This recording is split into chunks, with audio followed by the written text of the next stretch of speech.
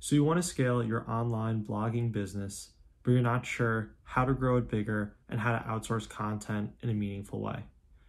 My name is Charlie here from Passive Priority, and I've grown my second authority website to over 180,000 sessions per month by publishing 1,187 articles in the first year and a half.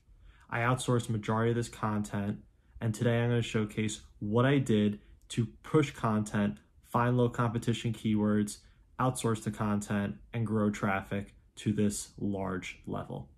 Okay, so I'm going to walk you through how I published 1,187 articles and grew traffic to 180,000 sessions per month.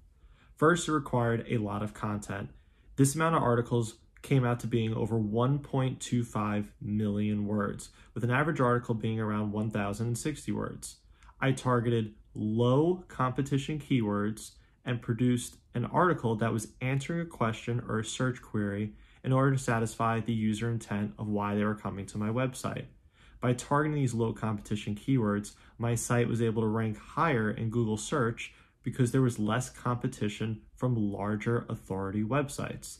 This strategy took time, took months for it to rank, but ultimately, as my site created some topical authority in Google's eyes from having so much of this content in my niche on these low competition keywords, traffic grew.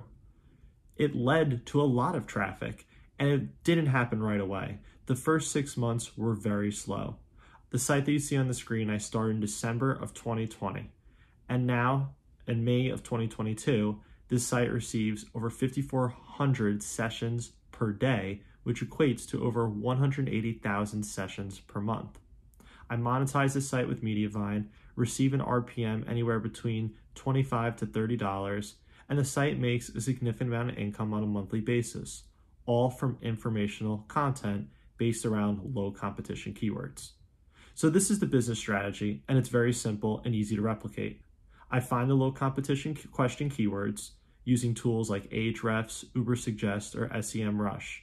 Two different ways I can find those keywords is just by thinking about keywords in my niche. Search that keyword in Google, see what the top results look like. The goal is to find a site that has low competition keywords that might be AI driven or just low authority, low quality content. If you can find a site like that, you can plug into these search tools and duplicate their keyword strategy. By producing better content and having larger topical authority over time, you can outrank these sites and have a more easier approach to focusing on your niche with those keywords that are going to bring in traffic over time. Usually what I do once I find that low competition keyword for a new cluster on my site, I write the first article to create that desired formatting. Now, majority of my sites are outsourced content, but I find good writers to outsource that content too. However, regardless of how good a writer is, they need a template or something to follow in order to satisfy what your goal is for your site and how you want your content to look. So by writing the first article on my site, I'm able to share that URL once it's published with the writer and tell them exactly what I'm looking for in terms of formatting. Do I need certain parts of the article bolded? Do I need certain pictures added in certain spots? Am I answering a question? Am I giving a list? My template will show that to the writer. Next, I want to use a high quality image provider or take my own high quality images and include that in the article, which will help enhance the user experience and provide better content and better value for the reader. Ultimately, having higher quality content and more value to the reader will benefit you long term, whether the user stays on your site longer to help you with ad RPMs, or for the user experience when Google measures it for how users are bouncing around between different web pages.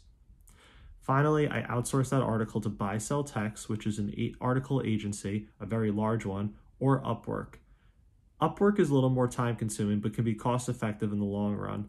I'll usually put out a job posting to roughly 50 to 100 writers, get back all those applications, weed out the best 5 or 10.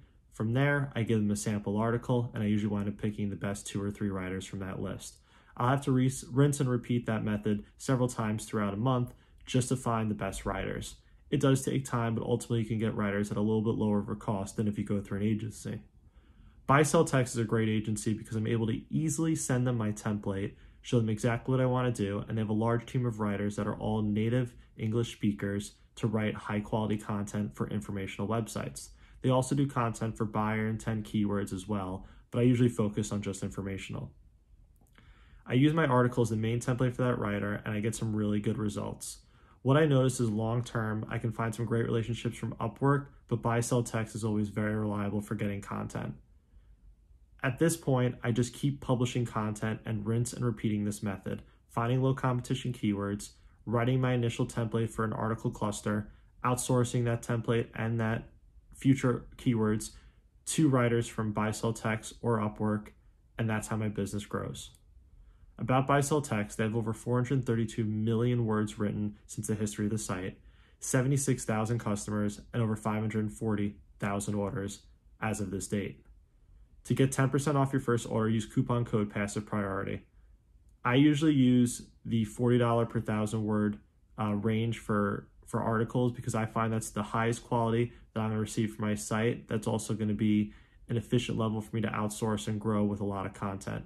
They have 3 different tiers. I believe it's $25 for 1,000 words, $40 per 1,000 words, and $80 per 1,000 words. I've personally used each and every one of them. I've gotten high quality content from each level. I just noticed it's most consistent between the $40 to $80 range.